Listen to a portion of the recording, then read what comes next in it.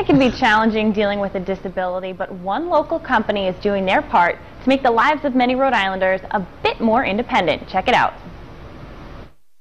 Tech Access is using their skills and knowledge to provide help for those in need. It's a nonprofit organization that was started about 30 years ago, and we work with people with disabilities who are interested in using technology. Tech Access is home to plenty of devices that can help people with disabilities. And it's really exciting to see people have their goals met and do what they want to do with the right piece of technology. In order to introduce their products to a larger audience, Tech Access has paired with HMEA of Massachusetts, a company that strives to help individuals and their families who are dealing with disabilities. We decided to create an affiliation whereby we could help them with their technology needs and they could help strengthen us as an agency. Together, the two host an annual conference for over 300 people with various disabilities.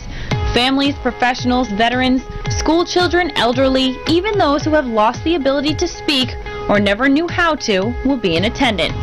The conference will teach others about technology through user demonstrations. We have presentations that involve people teaching a skill or teaching a new device.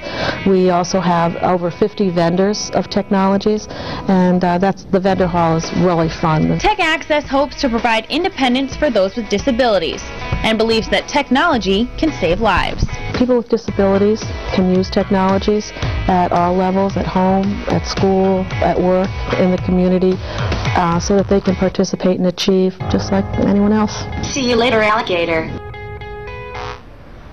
And the conference will take place on November 30th at the Crown Plaza in Warwick. It will be free to the public from 1 to 3 p.m. You can get information on the conference from Tech Access and HMEA on foxprovidence.com.